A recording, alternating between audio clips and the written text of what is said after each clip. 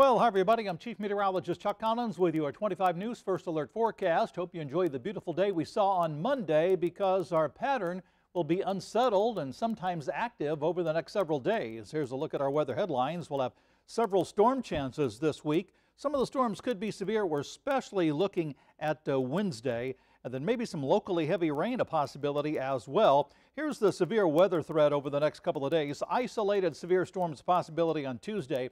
I think our best chance for some scattered severe weather would be on Wednesday. Some large hail damaging winds, low tornado threat, as we'll have these disturbances come by every several hours to give us thunderstorms from time to time. Here's the 10-day trend. We have a chance of showers and thunderstorms basically each day now through the weekend, as that stationary front basically stays on top of us. So we'll have these occasional showers and storms through the period, and highs at least in the mid-80s. All the forecast details coming your way on 25 News. I'm Chief Meteorologist Chuck Collins. Be careful out there.